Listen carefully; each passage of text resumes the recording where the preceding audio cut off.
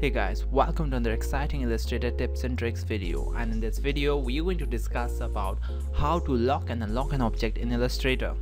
Most of the time when we work in a project, we work in chunks of layers. There are multiple of layers which is very difficult to handle.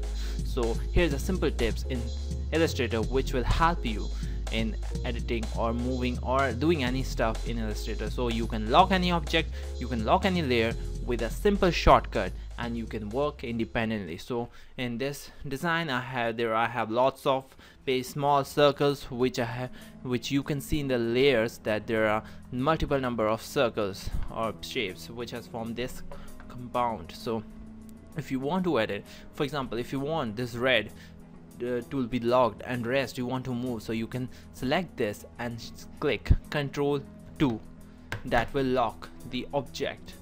So if you will select all of them except a red one, all of them will be selected, so you can move independently.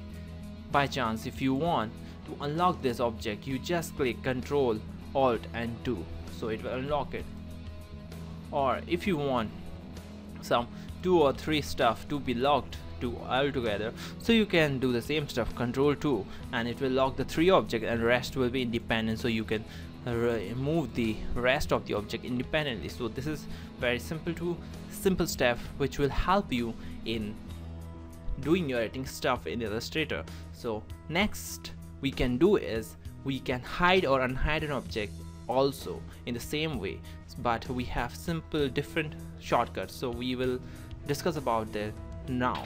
So here you got the object. If you want some of the part to be hidden, so you can select any of it, for example black, and Ctrl 3 will hide it.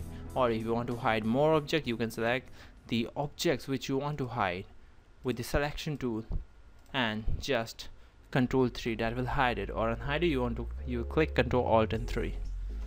And I think few steps are locked, so you can unlock it by Ctrl Alt and 2. So these are the basic tips that will help you in your designing process and will increase your working speed. Hope you enjoyed the tutorial. Check out the next tutorial. Thank you.